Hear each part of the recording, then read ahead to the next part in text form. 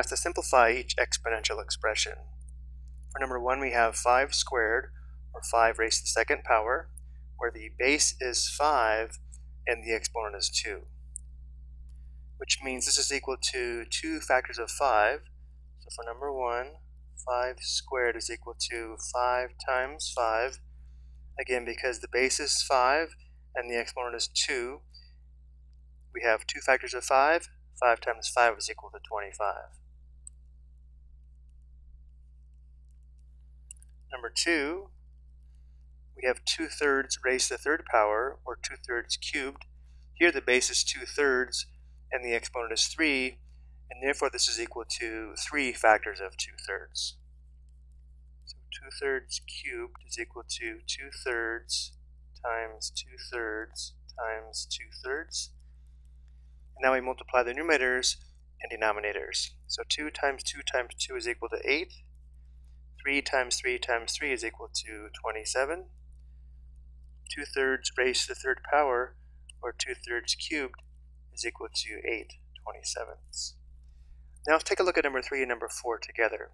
Notice for number 3, we have -2 in parentheses raised to the fourth power, which means the base is -2 and the exponent is 4. So here we have 4 factors of -2.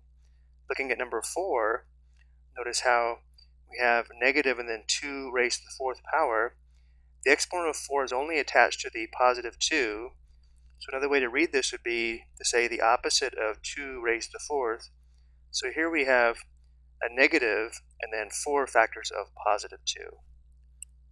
So again, for number 3, because the -2 is in parentheses and we have an exponent of 4, this is equal to 4 factors of -2, which would be -2 times -2 times -2 times -2, which equals +16. Notice the product is positive because we have an even number of negatives. Now for number 4, the -2 is not in parentheses, so we can think of this as the opposite of +2 raised to the fourth. This expression is equivalent to negative and then +2 in parentheses raised to the fourth. So when we expand this, we have negative and then 4 factors of +2. Notice this product is -16. So number 3 is equal to +16, and number 4 is equal to -16.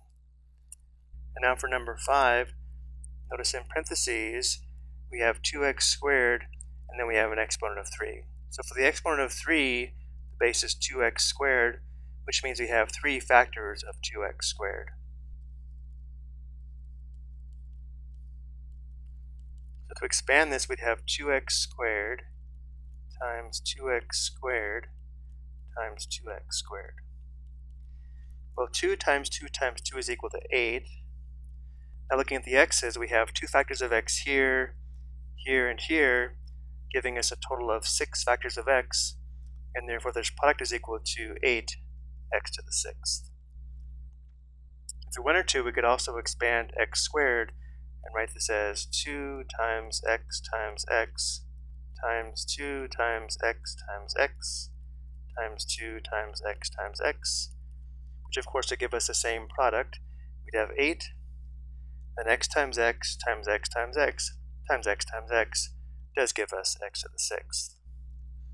So number 5 is equal to 8x to the 6th. I hope you found this helpful.